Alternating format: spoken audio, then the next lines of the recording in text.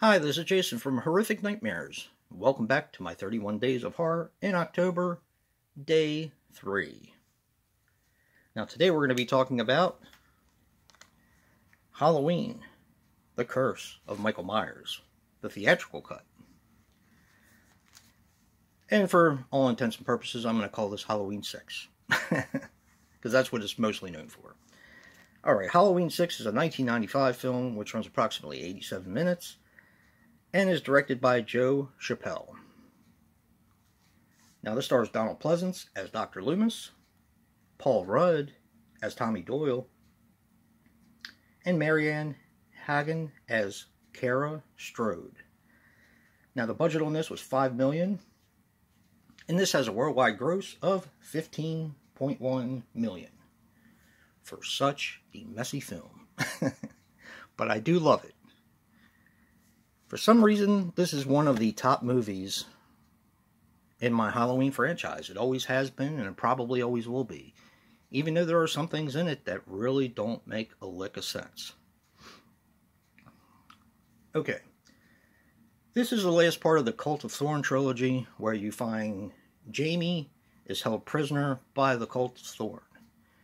She is given birth, and one of the nurses helps her escape, or at least that's what we're led to believe.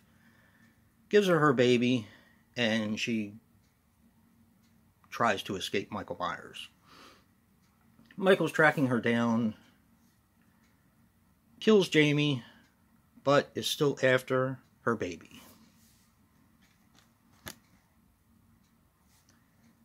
Tommy Doyle, who lives right across the street from the original Myers house, has been tracking Michael Myers for years.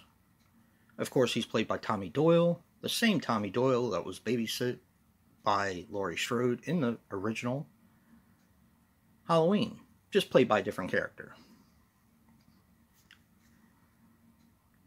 When Tommy finds the baby, Michael is now, and the Man in Black, let's not forget about him, are all after the baby in order to control evil, which is Michael. I'm going to pretty much leave it there.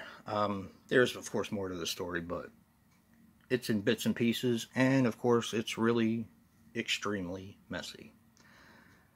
But I will say, this is the movie, for me, when Michael became scary again.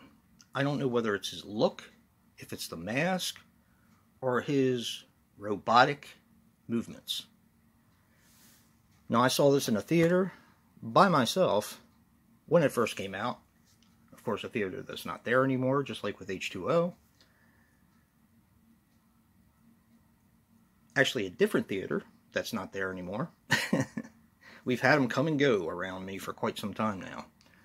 But I remember leaving the theater, which I was one of the only ones in the theater, of course, walking to my car at nighttime and looking over my shoulder, because this movie just creeped me out. It did.